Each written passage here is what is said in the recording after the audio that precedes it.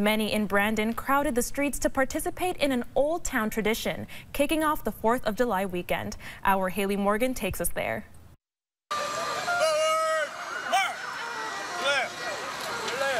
What started out as a small town tradition has grown into a big event in the town of Brandon that pulls hundreds of people out to the streets. It's a patriotic thing to do. The Brandon Independence Day Parade has been around for almost 50 years now, originally starting in 1976.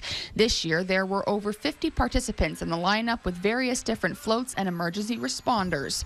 97-year-old World War II veteran Burt Reynolds, who has been a part of the parade for years, says it's great to see people out supporting those who fought for America's independence.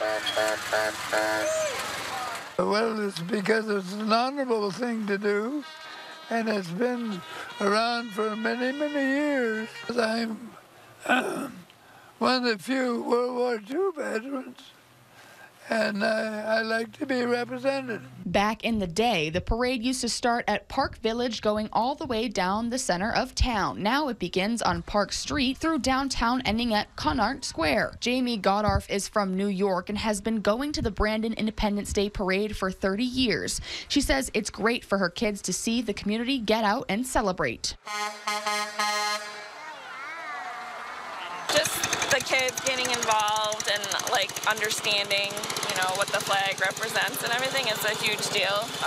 I teach second grade, so we do a lot with Independence Day, and it's just nice for everyone to get together. And the many participants showing off their floats were excited to get in on all the fun.